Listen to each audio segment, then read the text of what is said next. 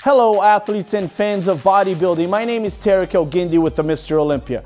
This weekend we had 3 events that qualified athletes to the Mr. Olympia. The first one was the Palmetto Classic in South Carolina, where Benquil wins his 3rd consecutive event.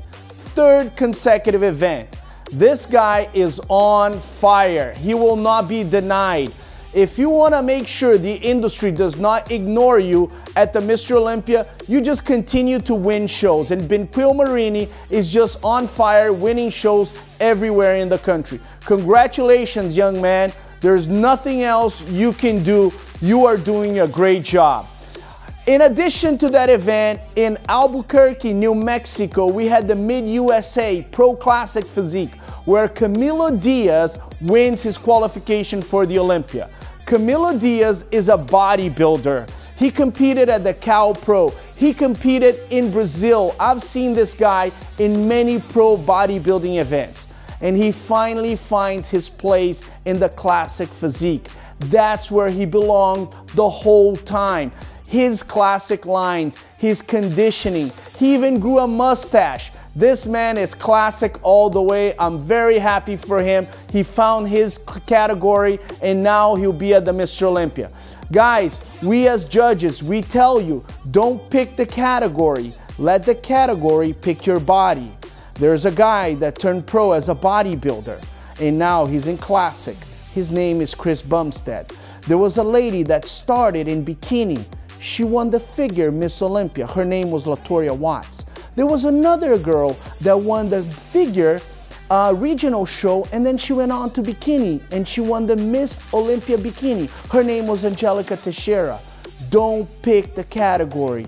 Let the category pick your body. In California, we had the Cal Pro. Charles Griffen, Mohammed Shaban, Antonio Burton. The 3 of them finished in the top 3. Antonio Burton just turned pro a few years back at the USA as a light heavy.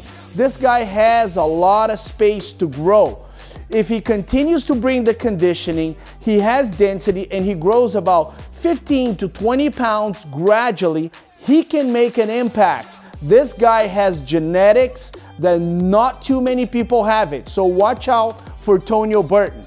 I'm also gonna talk to you about Mohammed Shaban. Those flaring quads might be just some of the best in the pro league. You know, he has a small waist. From the front, he's just pretty to look at.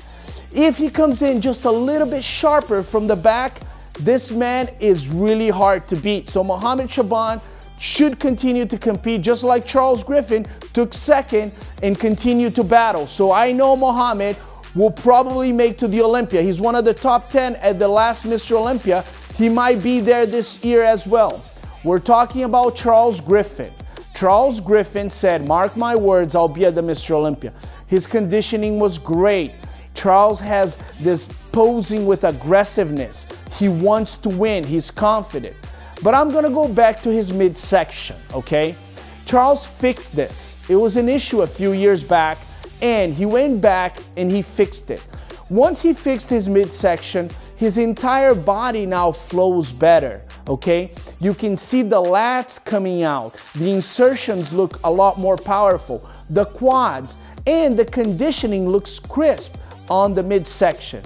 He did his homework. He got better. It wasn't just about gaining size. It was about polishing a physique. Congratulations, Charles Griffen. I will see you at the Mr. Olympia.